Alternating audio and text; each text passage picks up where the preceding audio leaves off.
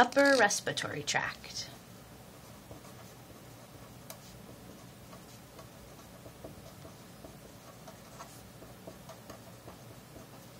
Okay, so on this page we'll look at the anatomy of a sagittal view of the head. To kind of help you get your bearings, let's look at where air comes in here. So these are the nasal passages. And they are lined with a mucous membrane. And then this is the mouth cavity, or the oral cavity. And then we could use a purple pen to outline. So this is where the air is going. Kind of. And then this is the mouth.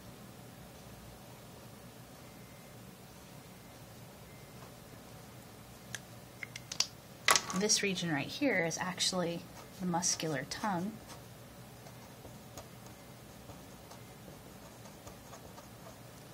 Okay, so hopefully you have your bearings now. So air would come in the nose, food comes in the mouth, and then this back area right here is called the pharynx, where both air and food can be mixing.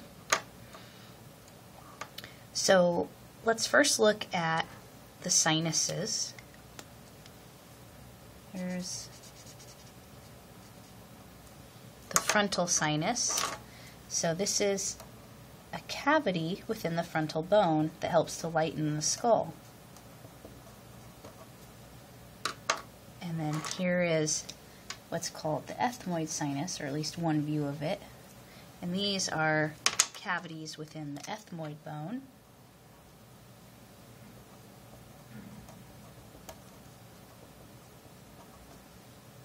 And then I'll use pink over here for the sphenoid sinuses.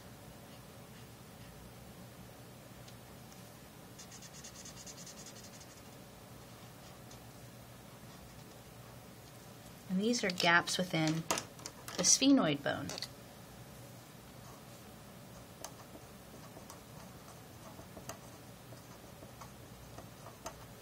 And all sinuses help to lighten the skull.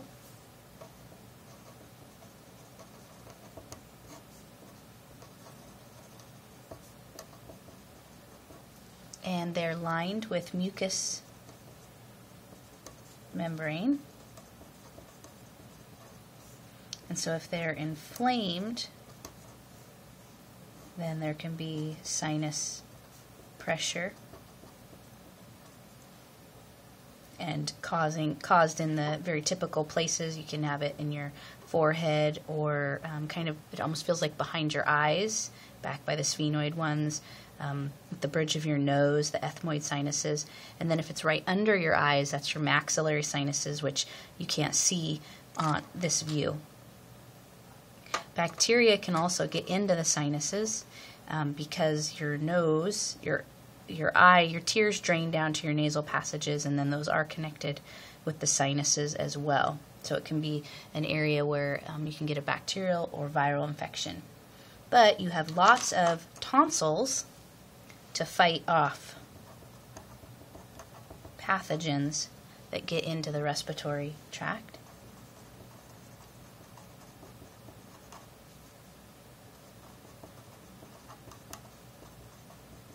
These contain a high concentration, so contain a high concentration of white blood cells to fight infection.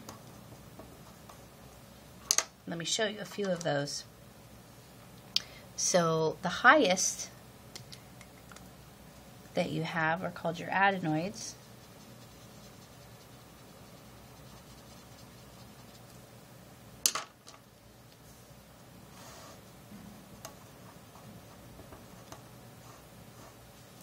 And the adenoid tonsils, so adenoid tonsils,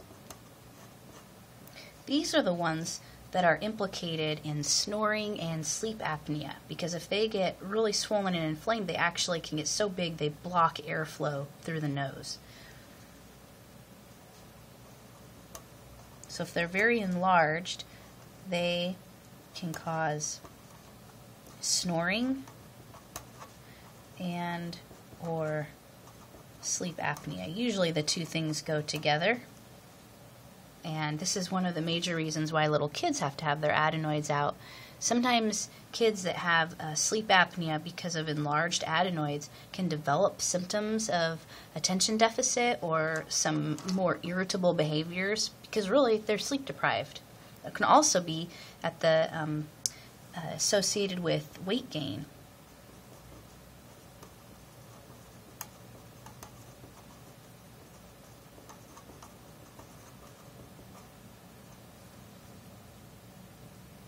So if they're enlarged, that's associated with weight gain too. Okay, then there's another pair of tonsils. The back of your throat. These are the ones that you can see. These are the, if you look in the mirror, the very back on either side of the back of your throat. These are the Palatine Tonsils. You hear that name palate because if you look in your mouth, and you can see those at the back, and this is your palate, right? And so they're called the Palatine Tonsils because they're closest to the palatine part of the mouth. And then there are also lingual tonsils.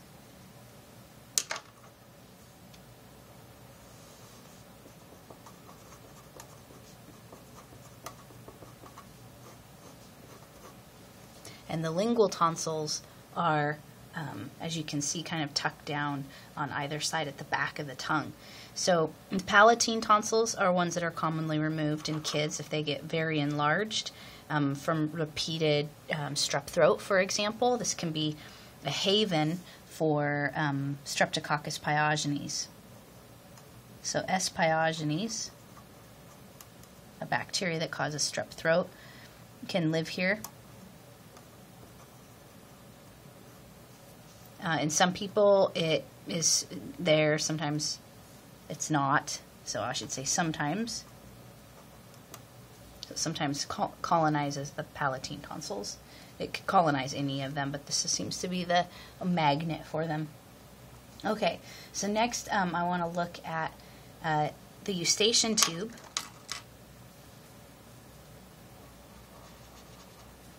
I've just drawn a hole here at the back of the nasal passages that goes up to, let's see, where can we put this?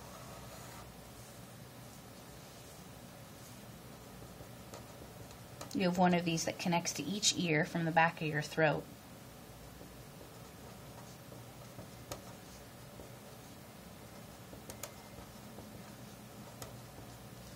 And so you can see that pathogens can enter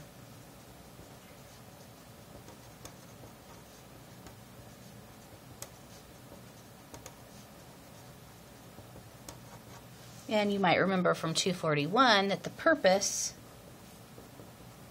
is to equalize pressure between the middle ear and the outside of the body. But because of this opening, now pathogens can enter and be able to go up to the middle ear. Okay, the next thing I want to look at are two structures that help to keep you from choking when you're eating. So the upper structure has a funny name called the uvula, and you can see that when you open your mouth and look in the mirror. It's that floppy thing that hangs down at the very back of your throat in the middle, and you only have one of these. And when you swallow, when you're eating, the uvula actually goes upward, and so it helps to keep food from going into your nasal passages while you're eating.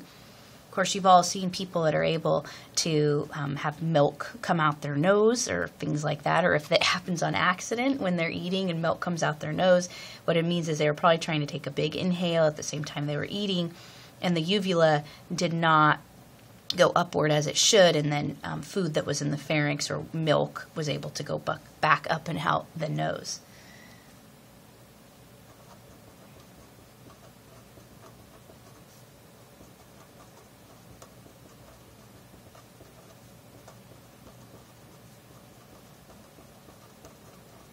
So uvula blocks food from entering the nasal passages.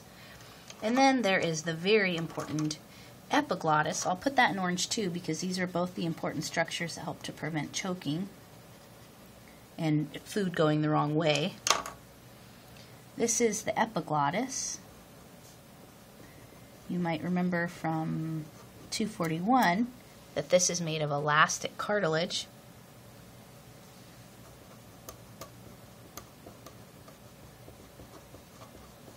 And when you swallow, the epiglottis covers up the opening to the trachea, which is right here.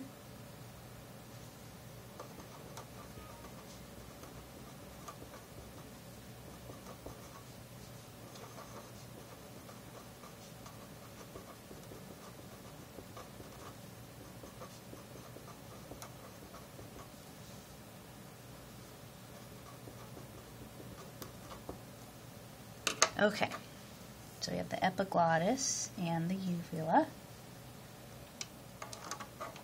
So next, you can see the esophagus back here.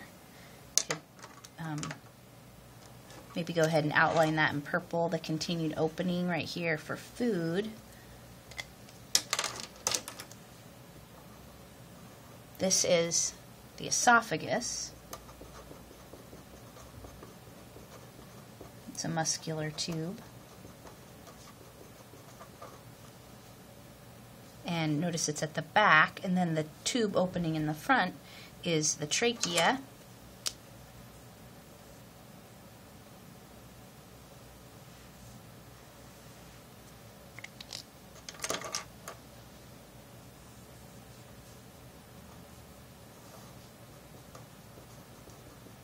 Also known as the windpipe.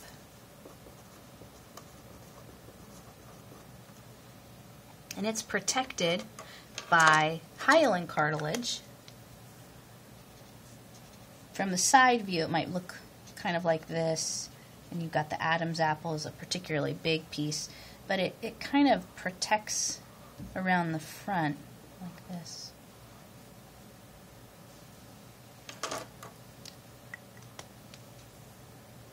And the tracheal cartilages.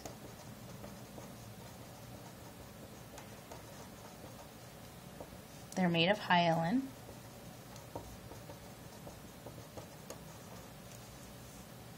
And they protect the trachea, and they also hold it open.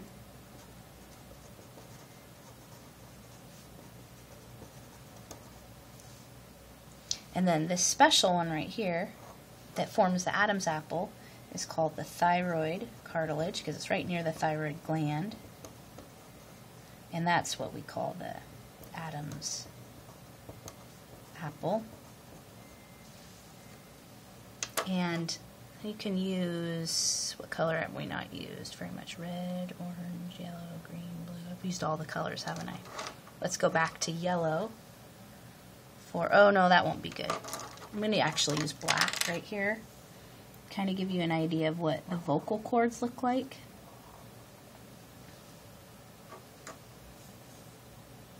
We'll put an asterisk and then come down here and I can tell you about those. So the vocal cords, these elongate during puberty.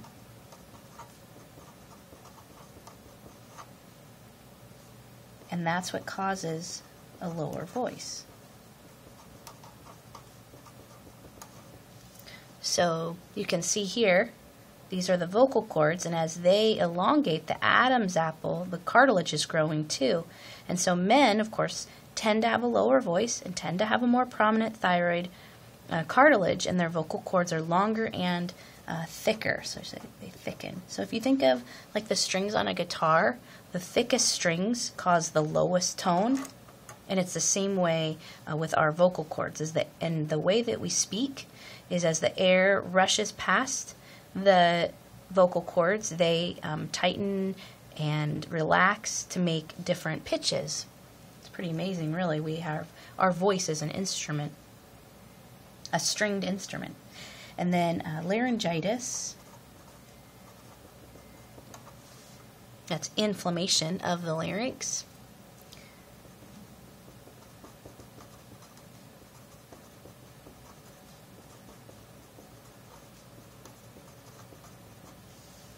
And this can happen either if a lot of mucus gets caught on the vocal cords, or if they are just inflamed themselves, and it can make it so that they're not able to tighten and relax as needed, and so you can't make the sounds that you need to make for speech or to be heard.